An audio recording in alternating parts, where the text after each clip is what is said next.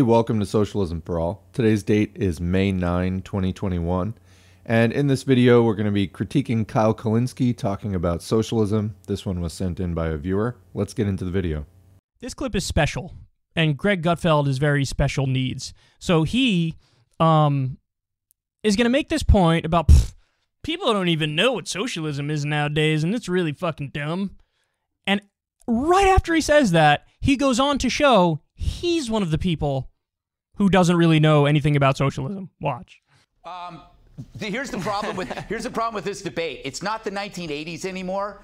If you call something socialism, it's not going to persuade a population that has no idea what it means. No one's being educated anymore about socialism. They don't know anything about USSR. They haven't read any history books or world history on socialism. They don't know what it means. So cradle to grave government actually sounds pretty good. It's like, wow, that's awesome. That means the government's going to be with me until I die. I don't have to worry about anything. And the thing is, the reason why they think that way, and it's natural, is because no one's explained to them succinctly the trade-offs. Obviously, this comes with a price, and you need to tell them, okay, if you turn everything over to government, number one, you can't afford it. The country goes broke. And when there's an emergency, number two, let's say like a war, your military will be hogtied. The goods and services will not meet the standards of private industry. So what you pay for, i.e. Amtrak or the mail, is nothing like what FedEx could do. So it all over time goes to hell in terms of quality. The individual is less inclined to achieve greatness if they know if they don't have to, they're still gonna get a free meal and a free X and a free Y. You don't have to work so hard. And then lastly, you just run out of rich people, right? Because either they go broke or they leave. Okay, so before Kyle gets into his thoughts, I'm going to get into mine, and then we'll listen to his, and then we'll try to settle the difference. Basically, this clip was sent in by a viewer who framed it as Kyle tries to school someone on what socialism is, but unfortunately doesn't know what it is either. And knowing Kyle Kulinski, I think that that is entirely possible and likely. So let's just start with a quick note. Calling Greg Gutfeld special needs, let's just maybe not say those kinds of things. Anyway, getting into Greg Gutfeld, talking about people aren't educated about socialism. Was anyone in the U.S. ever educated about socialism that didn't have to go like miles and miles out of their regular life course to actually get educated on it? He means propagandized. I mean, has Fox News ever educated anyone about anything? To the extent anyone has been educated about socialism in the United States, it certainly didn't come from the fanatical far right, such as Fox News. So he starts, this isn't point one, it's the last note. He starts by talking about cradle-to-grave government. That is how Fox News presents socialism to its audience, is that it's just literally, you know, the more government you have, the more socialist it is. That is not correct. If I were to try to correct that in one phrase, I would say socialism is a different mode of production than capitalism, not just a different amount of government or a different type of government. It is a different situation regarding who controls and owns industry. That is the basic difference between capitalism and socialism. In capitalism, a small ruling class of capitalists controls most of the institutions of society, whether it's education, religion, the government, etc. In socialism, the working class, people who do not personally own industry, control the institutions of society. That is the difference. It is a difference in the ruling class, not just the amount of government or the type of government. However, the traditional form of socialism, particularly in the 20th century, is a situation where the old capitalist state was destroyed, and then the Workers' Party, a Marxist party, created a new government for workers, of workers involved with the party, overseeing and guiding the production and distribution of goods and services so that a modern standard of living could be implemented and enacted. We have, under capitalism, also industry.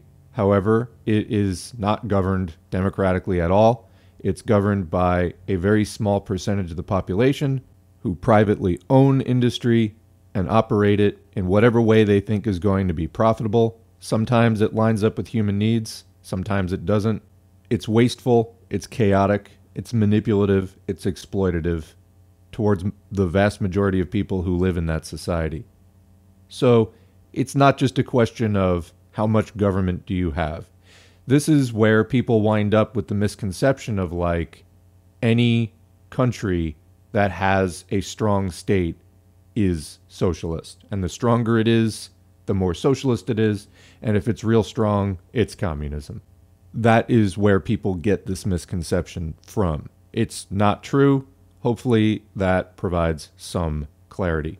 Now let's move on to points 1 through 5. Point number 1, you can't afford it. Well, I can't afford anything right now. I just spent, personally, the last 10 years working my ass off, and that included school, work opportunities that I thought would, build my resume, etc. I literally am having exactly as much trouble getting jobs today as I was before I did all of that 10 years ago. So I took time out of my life to improve my skills and experience and knowledge. And then in 2019, before the pandemic started, I had a period of unemployment in which I sent out 120 resumes and wound up working in a grocery store with a master's degree in an employable, quote-unquote, field.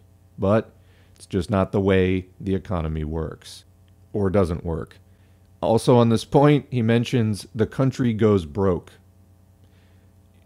Anyway, he doesn't talk about any of, there's no evidence cited. He doesn't give any examples. This is just supposed to be taken as a truism.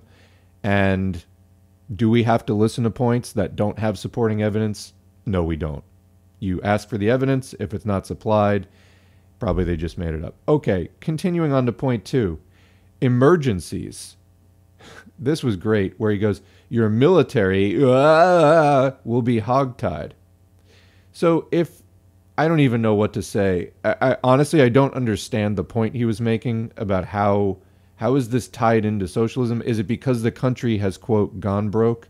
So first of all, if there's one thing the USA doesn't need, it's more war or military. He's talking about the U.S. military being hogtied.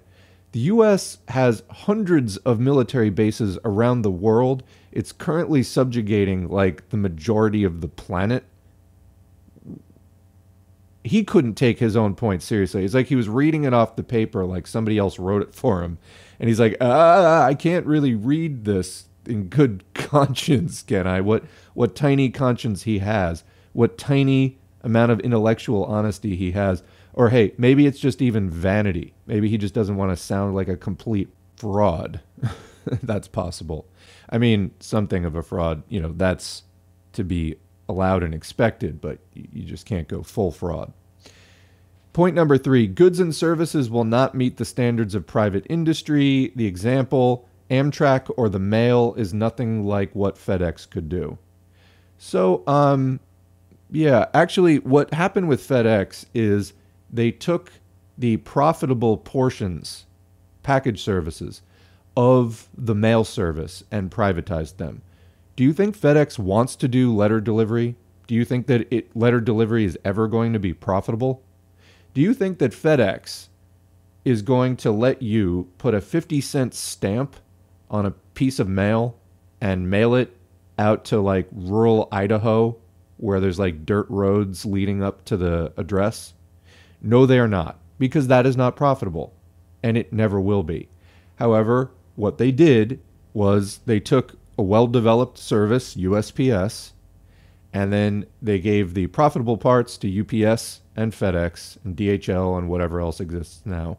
Then they also took USPS and they made it so that they have to pre-fund pensions for many, many, many years in advance, something private companies don't, their competitors ostensibly don't have to do. And all of this is commonly cited as evidence that USPS is failing, etc. We just saw major attacks on the post office under Donald Trump, major overt attacks.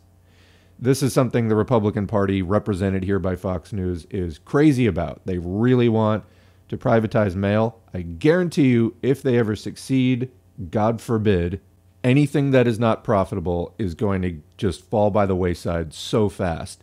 Let me also point out, USPS is unionized. It's not the world's greatest union, but it is unionized. So is UPS. There are problems there, but it is unionized. FedEx is cheaper. It is not unionized. Let's just be clear about the world Greg Gutfeld wants. Maximal liberty for capitalists with really nothing standing in their way, whether it's organized workers, whether it's liberal capitalists trying to raise the bar on what the standards are in running a business. They want no restrictions at all. So also, just saying Amtrak or the mail is nothing like what FedEx could do. Do you have any evidence? What are you talking about? Nothing. All right, just runs through this list. Point number 4. The individual is less inclined to achieve greatness if they know they don't have to, meaning they're still going to get a free meal and a, quote, free X and a free Y, and you don't have to work so hard. Well, I'll come back to the earlier point. Let's just talk about working so hard. People in the U.S. already work harder under worse conditions and for more hours per week than in what people do in any comparable country. This is not a virtue. It's a sign of a system that's overtaxing its people. And people are doing that because it's necessary to survive. It's increasingly difficult to make ends meet at all on any level without falling into homelessness, food insecurity, etc. The amount that people are getting paid is just not enough to live on, period. Wages, salaries are too low. They are not keeping up with prices at all. They also are completely divorced from productivity. So all that wealth is going to the top while people work longer hours under worse conditions. That's indefensible, period. He sidesteps it completely. Well, actually, I guess you could say he tries to justify it by saying putting people in this bind makes them strive for greatness. First of all, does class mobility exist? Not really. Not to anywhere near the extent they would like you to think. Also, to the extent that any kind of mobility, like there's just nowhere to go. There's nowhere to advance. You can work and work and work. It's not going to get you anywhere. Maybe you just, struggle to survive a little bit more successfully. You can afford that one extra consumer good. But you never get to rest. If you can't rest, relax, and enjoy your life, what's the point of living? You're just being worked to death. There isn't room at the top. It's harder than ever to open a small business, or like all these carrots that they used to dangle in promotion of the American dream. This system. They used to be like, oh, you can be middle class, you can own your own little thing. That's harder than ever. We're going through a retail apocalypse. That used to be a big stepping stone towards being middle class, was owning your business. That's harder to do than ever because, you can't it's pretty hard to open a factory, for example. It requires a lot of capital. People would oftentimes be retailers. They would resell what other people made at a markup. Where's the room for that? Amazon and Walmart and everything else. I mean, they've put people out of business. That was the 90s and the 2000s and last decade. It's done. It's done. There's no room. So these are really outdated talking points. And just the idea of people striving for greatness, never mind that the overwhelming majority won't be able to achieve it because there's just nowhere to go in that regard, that somehow justifies these poor conditions and the overwork. It does not. Point 5, you run out of rich people because they go broke or they leave. Well, what is the need for rich people? What is the need? Rich people don't make money. Like, they don't shit it out of their asses. We don't need them. They're not a resource. Rich people are defined by the fact that they're hoarding resources that they can't possibly use personally, that really would be better used if distributed to the rest of society who actually are experiencing a lack of those things. there's no way. This is what, when we talk about private property from a Marxist perspective, particularly with regard to industry, we're talking about possessions that people keep as their private property, that capitalists keep, that they can't possibly use personally. Like one capitalist cannot personally use a factory or even a restaurant. That has to be shared for it to be operated successfully, for it to work. Therefore, when we say the abolition of private property, we mean abolishing a situation where people can own things privately that are not personal private property, that they can't possibly use on a personal private basis. So as far as running out of rich people, I fail to see where he demonstrated the need for them in the first place. And let me just say, the very fact that we've reached a point in the United States where this kind of open billionaire worship is even tolerated, let alone where this is one of the most successful cable channels, is appalling. We got to do something about that. Those are my comments. Let's listen to Kyle, and then we will respond to Kyle. Literally every part of that was dead wrong. Every single part of that. Every part of that. So, I mean, you saw, he's a, people don't even understand what socialism is anymore. And then he goes on to show he doesn't understand what socialism is. How are you going to talk about socialism and make that point, and then you don't even provide a definition? You don't even provide a definition. Now, listen, you can define it a number of different ways. Some would argue it's Marx's idea of, it's like, you know, the transitionary phase between capitalism and full communism. Some would say it's that. Others would say it's just workers owning the means of production and distribution. You know, some people consider social democracy to be flat socialist. Some people don't. But whatever. He says people don't even know what socialism is anymore. And then he doesn't even provide a definition. How do you do that? Oh my God, this is so crazy. It's so annoying having to break down these objectively shitty arguments. He says it's not the 1980s anymore, so just saying socialism isn't going to work to turn people off to it. In other words, he's saying in the 1980s, all you had to do was say socialism and everybody be like, yeah, that's terrible, we agree. So what he wants is a population that's massively propagandized. See, he says, I want you to think about it. I don't want you to turn your brain off.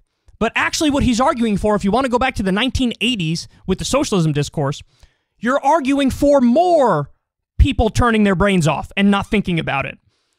That's what he wants. He wants everybody to be just scared and to shut their brain off when that, you know, boogeyman word comes up. And then he goes on to say, the closest he gets to defining socialism is he says cradle to grave government. And he says, hey, that sounds good to people. Yeah, you want to know why it sounds good to people? Because the ways in which social democrats propose that, it is good. That's why it sounds good to people.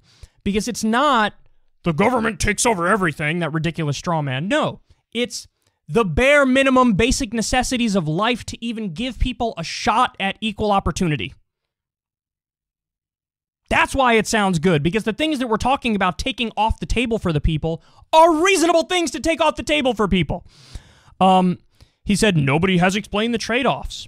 If you turn everything over to the government, you can't afford it. Now, by the way, nonsense. He's arguing fundamentally against more of a social democratic system. And first of all, they don't turn everything over to the government. They simply don't do that. That's not true. And also, of course you can afford it. It's called raise taxes on the wealthy. Now, we'll get back to that point because he thinks he has an argument against that too, even though he doesn't.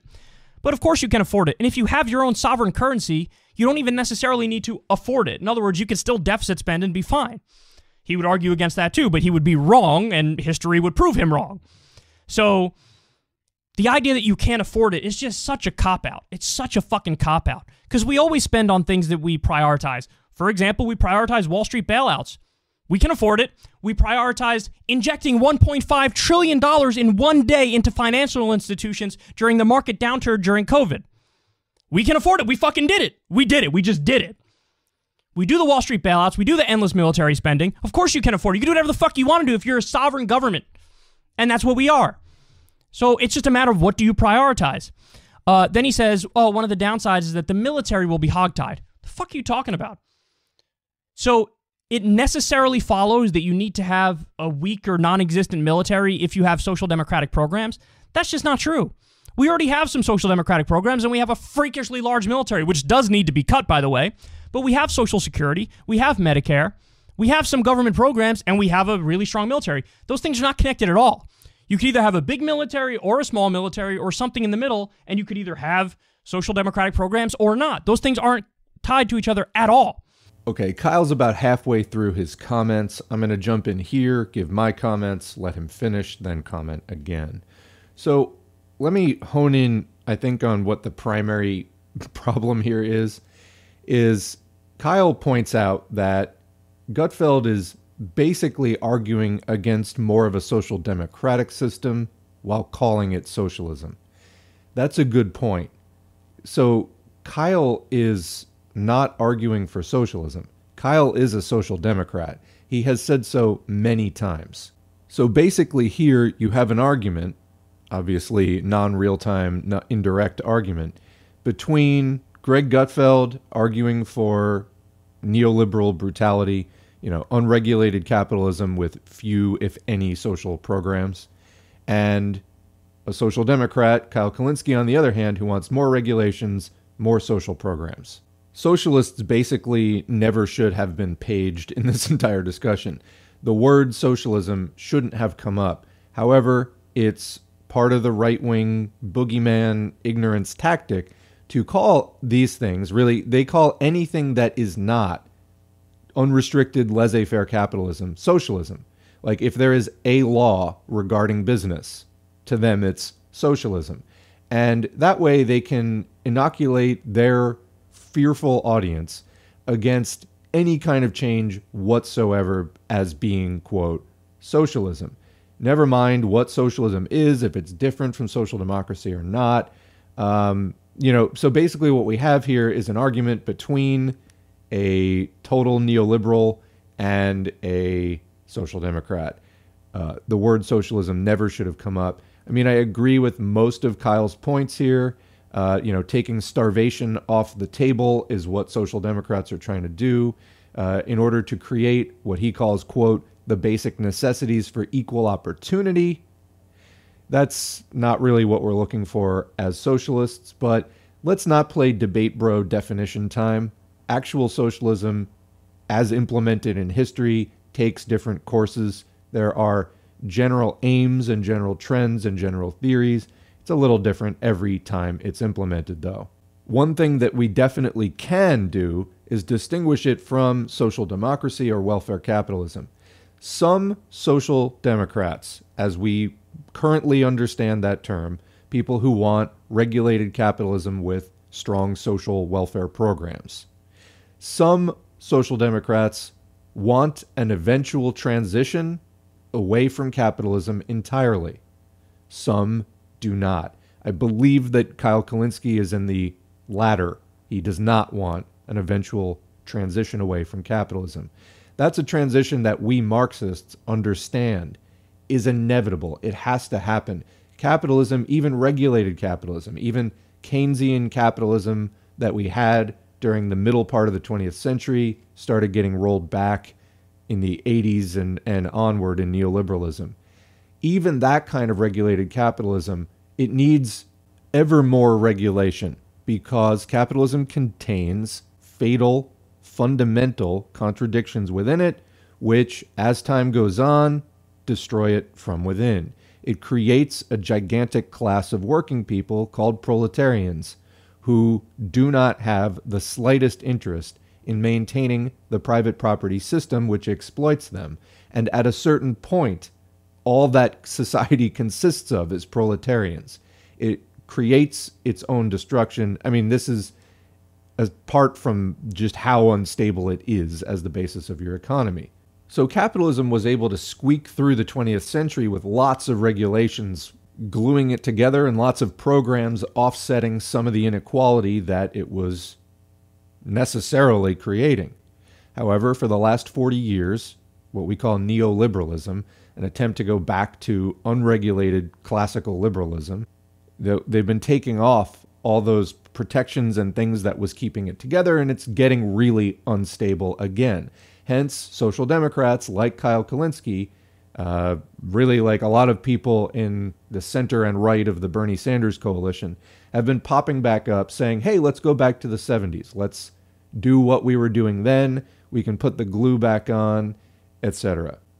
At best, you can call these people who want an eventual transition to capitalism a kind of opportunist, anti-revolution socialist. But a lot of these people don't even want. They want to keep that system indefinitely. They are under the illusion that they can keep that system indefinitely. You cannot. It's going to need, if your system is going to hold together, more and more regulations until it necessarily isn't capitalism anymore. And people are going to fight that process. And anyway, just go for socialism. Let's get back to the comments. And then he says, the goods and services provided won't be as good as the private sector. In some specific industries, I think that's true. But in a lot of the industries that we're talking about nationalizing or socializing, he's just wrong. Like, for example, the healthcare system in Canada and the healthcare system in the UK is way better than the healthcare system here. And we have a private healthcare system. They have a totally public healthcare system in the UK. Theirs beats ours. So it's not a matter of like government bad, private sector good. It's a matter of the specifics and the logistics and how well it's managed and who's in control. That's what it comes down to. It has nothing to do with, private sector good, public sector bad, or public sector good, private sector bad. It all depends on the specifics, but he just wants to be a sloppy thinker and say the goods and services won't be as good. And then finally, he says, the individual is less inclined to achieve greatness and work hard, and there's going to be fewer rich people. We know that's not true. By the way, did Sweden run out of rich people? Did any of the Scandinavian countries run out of rich people? Did even like Australia or the UK, did they run out of rich people for being further left on the spectrum than us and more social democratic than us? Is that what happened? No, it didn't happen. You're going to run out of rich people. I mean, that's an old trope that's always as dumb as it sounds. And even to the idea that, if you have some sort of social democracy or some socialist-like system, the individual is less inclined to achieve greatness and work hard. We just saw the results of a UBI study in Stockton, California. And you know what they found? Literally, when you give people money, they spend it on the most important things, the most reasonable things, the most rational things. They spend it on rent. They spend it on their electric bill. They spend it on food. They spent it in a very responsible way. So if you give people the bare minimums, they don't check out. The overwhelming majority of people are going to say, okay, great, now I have some bare minimums. Now let me continue to go out there and try to make the most of myself and the best of myself and try to be successful and try to do things that are fulfilling. It's not going to make you less inclined to work hard or achieve greatness. We learned from that UBI study, among others, when you give people support for the bare minimums, they're like, great, now I can take a deep breath and I have a little bit more cushion to go out there and do what's best for myself and my family. So he's just wrong. And I will never get over the irony of people don't even understand what socialism is. And then he goes on to show he doesn't understand. Didn't even provide a definition. Didn't even provide a wrong definition. Never mind a definition. People don't understand what socialism is. And so now I'm going to say it's, I guess, cradle to grave government. And socialism is when you can't afford it. And when the military is hogtied and the goods and services suck. And when the individual is less inclined to achieve greatness. And socialism is when you run out of rich people. I don't know how anybody watches this and thinks it's good, but there are some people out there.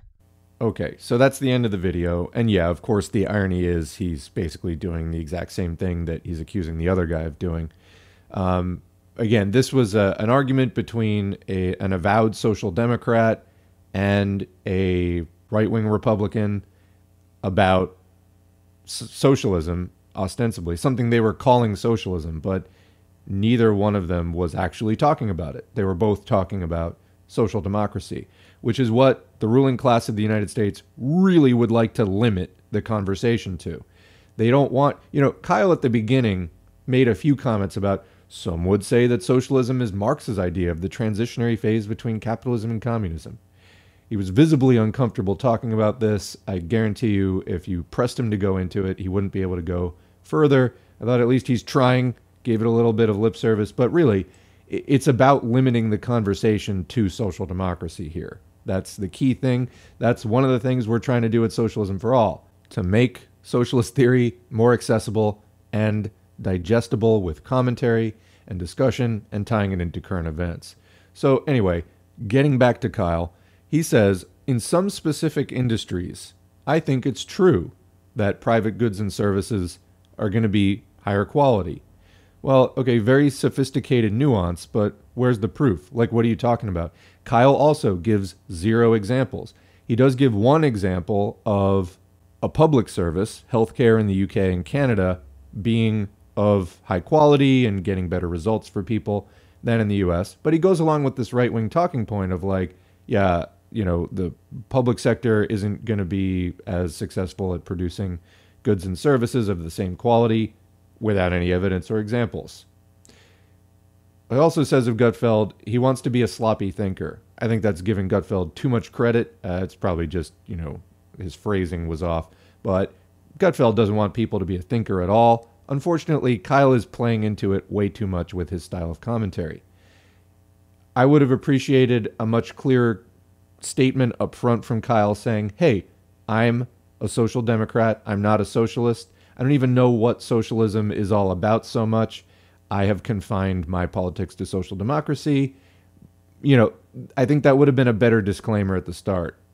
He did say it, I guess, a little bit, but it would have been nice to have that clearer for people in the context of the environment that we're in, where there's so much confusion. That's what the video is about, is how much confusion there is about all these terms. Okay.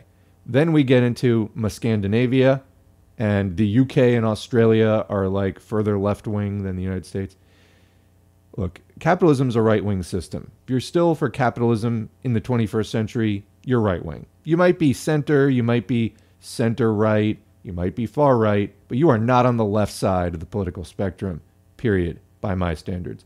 So, in referencing Scandinavia, Kyle plays the same goalposts-moving game that he rightfully points out that Gutfeld is playing. When he describes these countries as having, quote, some socialist type system. No, they don't. They have a capitalist type system. They are not trying to move away from capitalism. They are trying to keep their capitalism from falling apart. That's what they're trying to do. Lastly, final point, UBI, not a socialist proposal. UBI came out of a conservative, libertarian, really, idea called the negative income tax. It was supposed to replace unemployment compensation, which capitalists felt was providing too much competition with wages. They wanted to get rid of that, having UBI as a substitute for it. I was suspicious of when Andrew Yang trotted this out because I remembered that Richard Nixon had been seriously considering UBI back in the 70s. This was the start of neoliberalism, when the blueprints and the groundwork were starting to be discussed and formulated. And if you want to learn more about UBI from a Marxist perspective, go to Paul Cockshot's YouTube channel. He has a great 20-minute video on the how and why of UBI not being socialist, and it actually just plays into the entire slump of neoliberalism, trying to get around the conflict between capital and labor and keep things very, very easy for capitalists. Kyle also, I'll just conclude by saying, really isn't questioning the inherent value of working hard, etc. He's like, UBI doesn't make people lazy, bro. I wouldn't care if it did. Why do we work so much? The vast majority of the time we spend working just makes some capitalist rich. We could work half as much in a system where that isn't the case, where our surplus value isn't getting pocketed. We could work half as much, making far less surplus value over our necessary labor time, and still achieve better development than we're achieving now. We don't have to work harder all the time. That's not what this is about. It's not about not working at all. It's about when we're not working for profit and we're not working at the direction of a capitalist, when we are directing more of our own labor, when we are less alienated from our own labor, etc., and we're setting more of the conditions of our own work, what does that world look like? And at this point, we're completely rocketing out of the entire paradigm of talking about how many restrictions should there be in capitalism. 0, according to the Fox News guy, or like many, according to Kyle. You're still in the same overall paradigm, which has far-reaching consequences, which are not purely economic. We're going to leave it there because this opens an entire other discussion, which we will address in another video. Thanks for listening.